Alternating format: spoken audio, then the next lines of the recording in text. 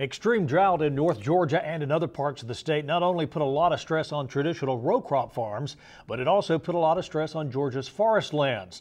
The Monitor's Mark Wildman traveled to Floyd County, where Ips beetles are causing forest land owners to lose many acres of pine trees.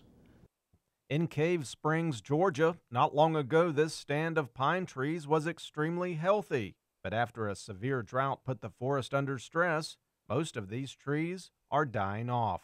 The problem is not just a lack of water, though. One of the native beetle species we have here is called the Ips beetles, and they are attracted to stressed trees. And so we have started, in November and December, we started seeing a lot of trees dying. The beetles themselves are very small, but the damage they do can easily be seen. The Ips beetles start from the top down, so you'll start seeing some top branches die back, and with that you might also see what we call pitch tubes. What happens is that a healthy pine tree, in order to fend off the attack of Ips beetles, actually tries to push the beetles back out when they try to burrow through the bark.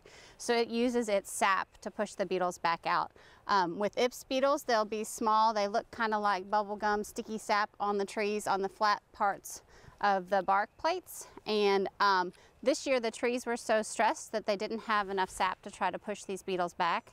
Walking the forest is very beneficial, but officials can get a much better look and spot new damage easier from the air. We found a lot of large spots, especially in Floyd, on the western part of Floyd County, and we had to look at those after we flew it and looked at them and located them. We had to do a lot of ground inspections to make sure that's what we were dealing with.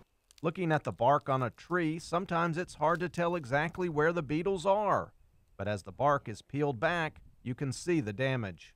This is an adult Ips beetle. This is the largest of the 3 species we have here in Georgia.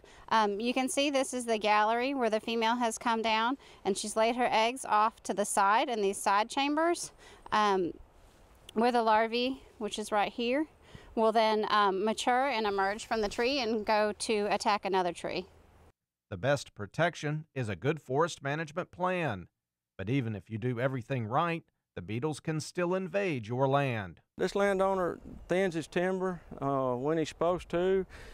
He does a lot of prescribed burning, which is very beneficial in keeping his pine stands healthy. He's a good manager, and he still, though, all the things that he had done and managing his stands, he was still not able to prevent the Ips beetles from attacking his pine stands. This is a small stand, less than 15 acres, and they probably have about 80% mortality in this stand. We tell landowners by the time they get to about 40% mortality within their stand that it's time to start to think about clear cutting and starting over.